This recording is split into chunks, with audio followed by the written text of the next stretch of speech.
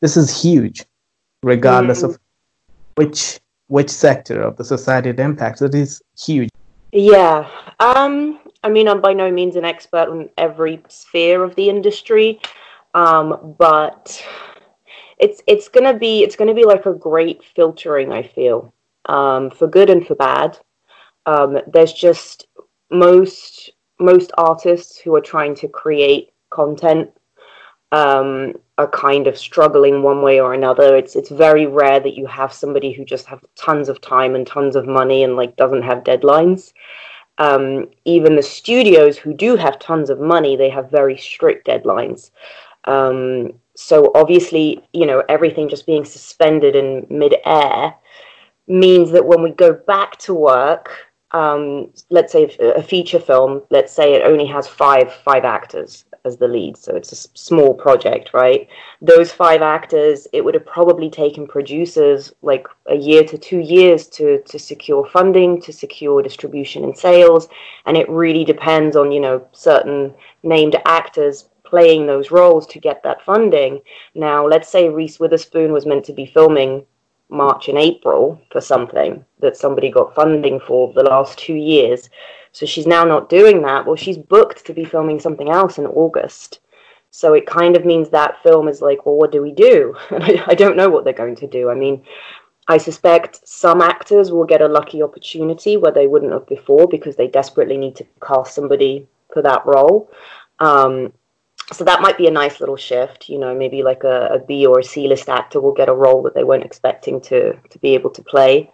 However, it also means that certain projects, the funding's just going to get cut because they're like, well, you promised us Reese Witherspoon, now we don't have Reese Witherspoon, that's it, out. So unfortunately, a few companies will probably go into liquidation and go bankrupt. I'm sure they'll start up again and they'll be fine, but they've been working for this for a while, so to have things fall flat like that will be very upsetting.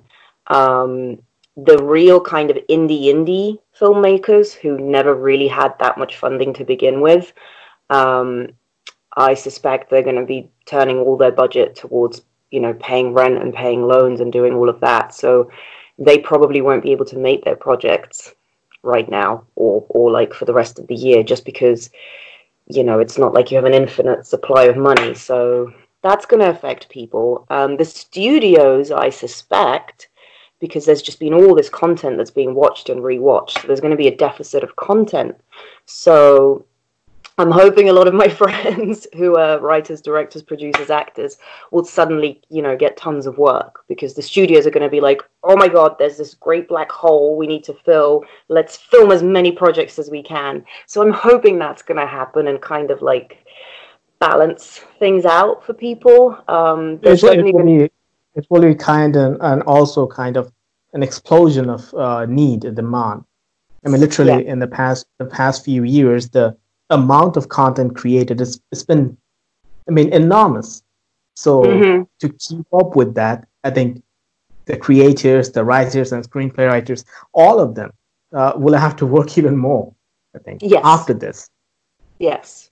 So I'm hoping very much so that people living in LA, which is, you know, a city that makes a lot of content, I'm hoping that we're all going to see a lot of work and a lot of bookings.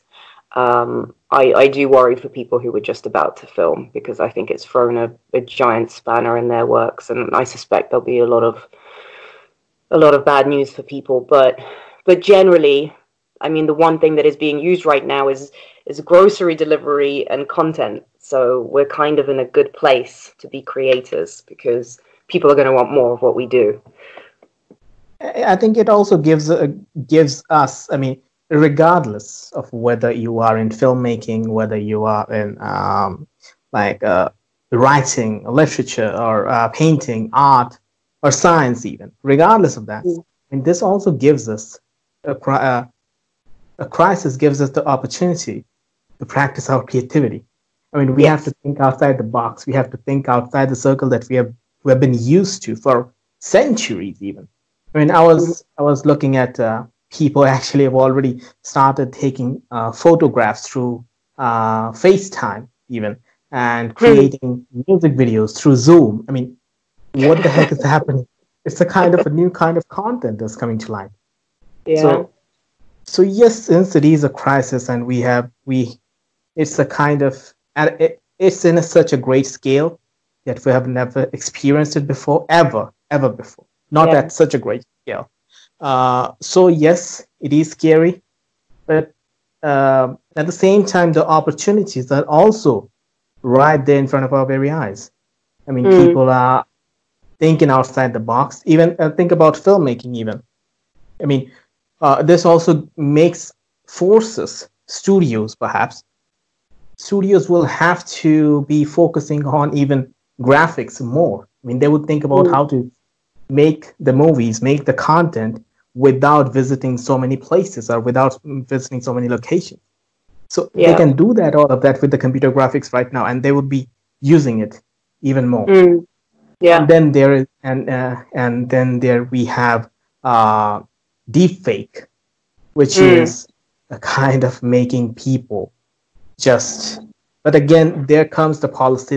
There comes the legality that you have to get people's permission to even use their avatar. This crisis, yes, makes us scared, but it also it also forces us to use every single tool at our disposal in this current context, in this context of quarantine. Like, we have to do our work. I mean, people will still have to keep on working some way, one way or another. I mean, not everybody can afford to keep on staying at home without work. People have to keep on working. So the work continues. So they have to think about using every single tool that we have available at our disposal, whether it is technology or any kind of new creative idea, anything. Yeah, and I mean, there's certainly been a huge shift to people being a lot more self-sufficient and independent in just the amount of technology that's available to use at home. So most actors will have a little self-tape studio corner. You know, it won't be up and ready, but it probably takes them 10 minutes to set up.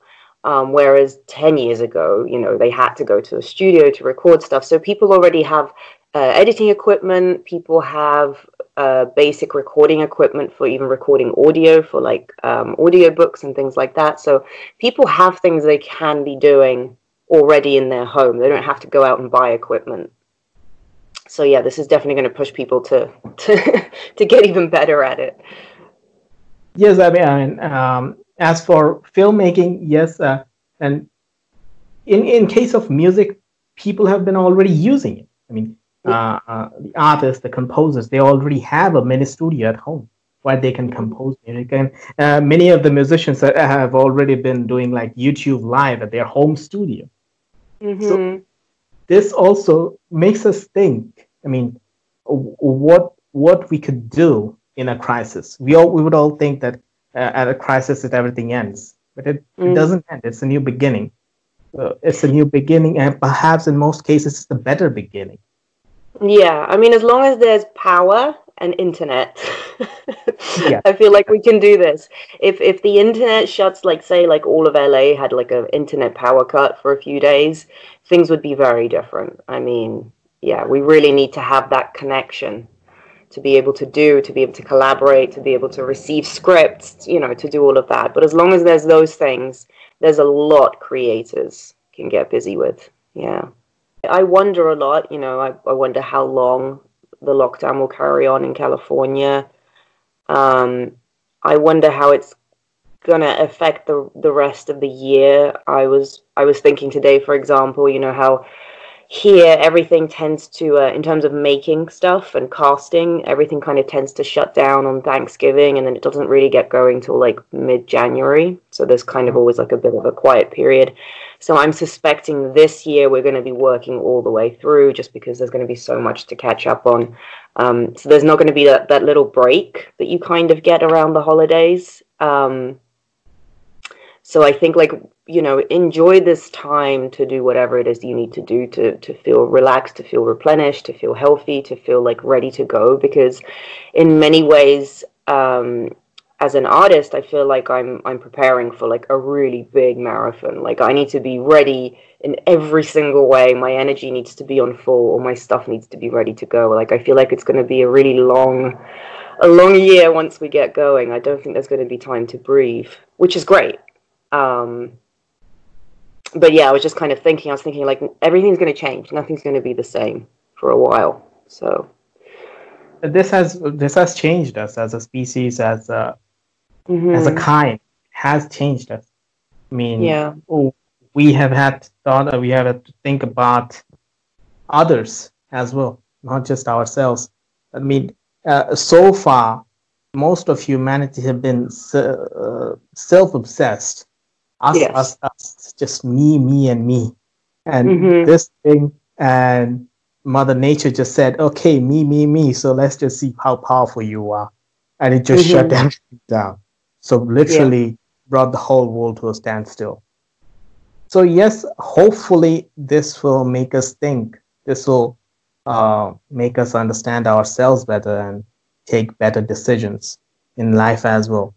I mean, thinking about for example, the very cause of the pandemic, the origin. It Mm. happened because we in China, regardless of who, it's just all of us in this together. So we cannot just say that they did it. So it's us. I mean, Yeah. whatever they are us. So we are all Yep. of us this as one. So yes, we did it, and we started eating, like consuming wildlife, and that's how it spread from wildlife to us. It was just a ticking time bomb. It was Oh gonna yeah. happen. Oh yeah. I'm amazed it hasn't happened before on this level. I know it's happened several times on a smaller level, but it's amazing that we've been able to get away with it for as long as we have. Because it's so Yeah, biology is so easy like that, you know? It can just turn around and bite you. it has happened before, and it didn't happen at such a large scale because of the travel. I mean, Hmm. before when it happened, the world was not so much connected as it is today Mm. internationally. So before that, there was not so much international travel, not so many flights. So it was contained at a small scale.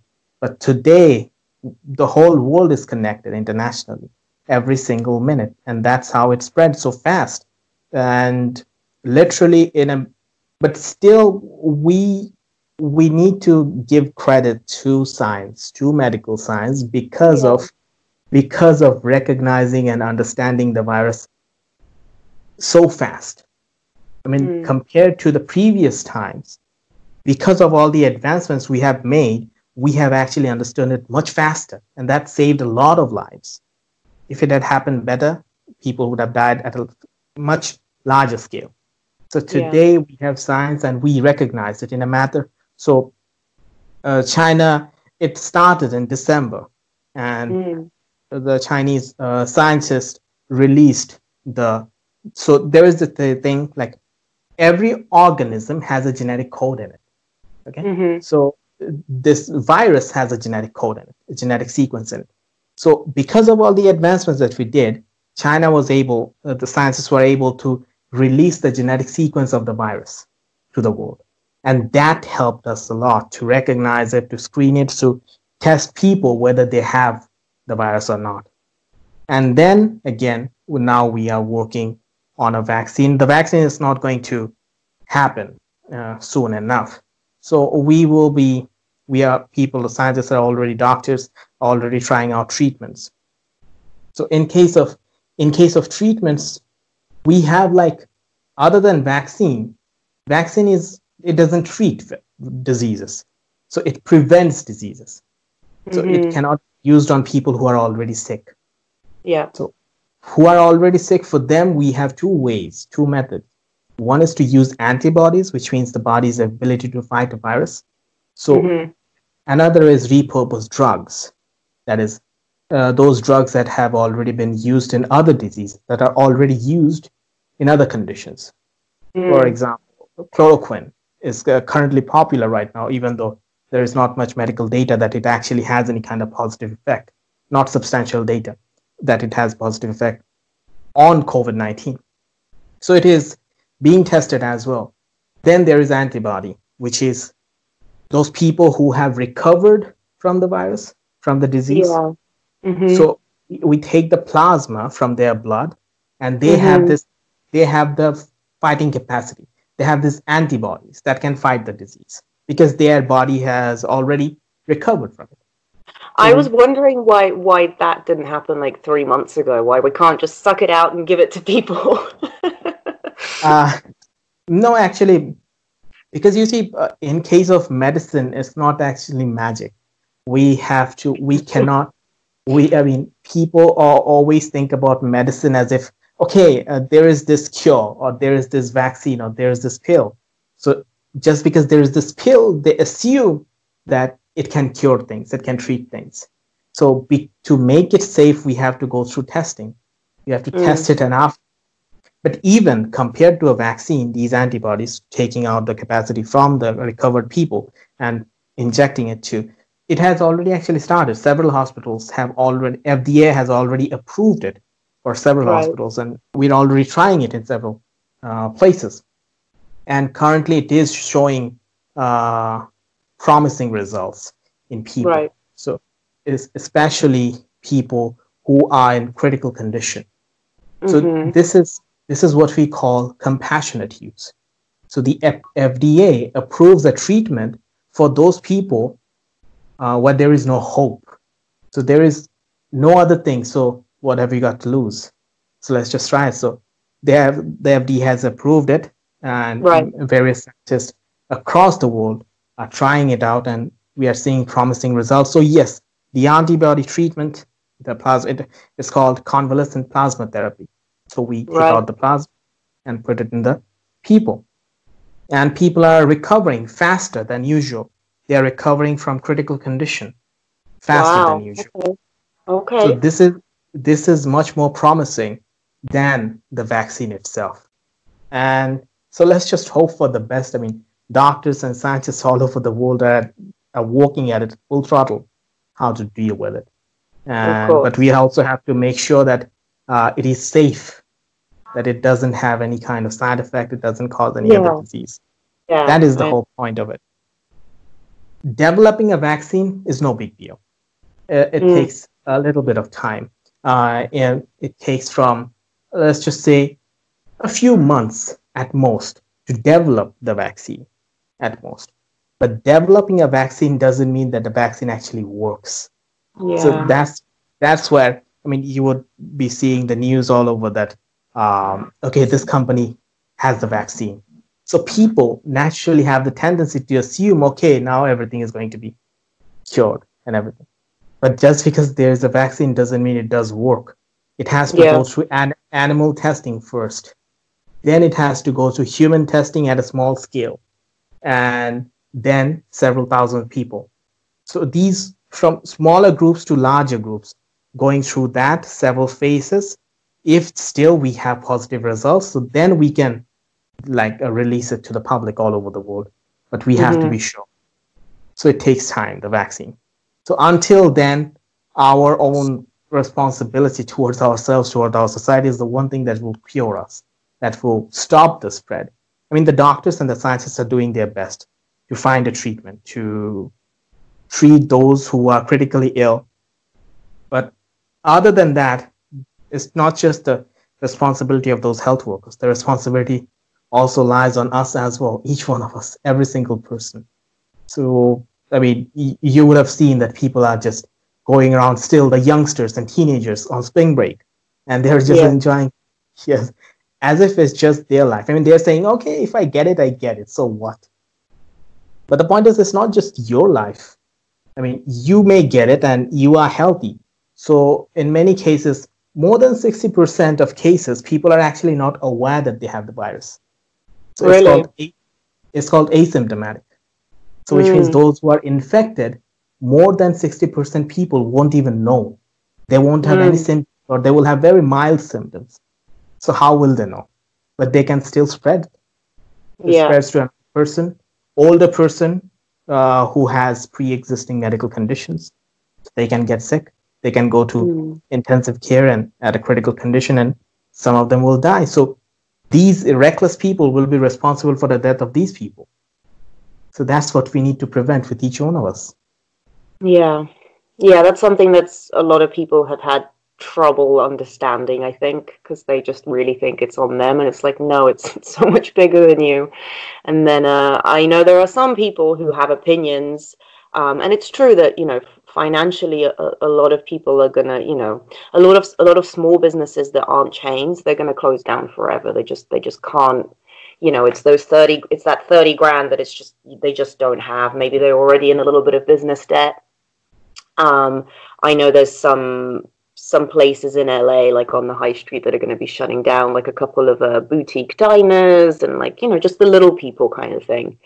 And so they're like, oh, well, this is going to ruin more lives, than just people getting sick and dying. This is going to ruin, families, businesses. It's going to ruin everything. And it's like, yeah, well, what can we do? It's not just one person. We have to all look after each other and protect each other. Yes. So it's the responsibility of all of us. I mean, and the best thing is that's what I've been saying for these past few weeks. It's not just about we have to stay home. That's the only way to stop the spread. But at the same time, if you can afford it, if you are in a position to help as many people as you can, either personally or through relief funds, because not everybody can afford to go through this. Yeah. Because if we do not help, only the privileged will get out of this alive. What happens to the rest? We have to take care of all of them. We have to take care of all of us, each other. Yeah.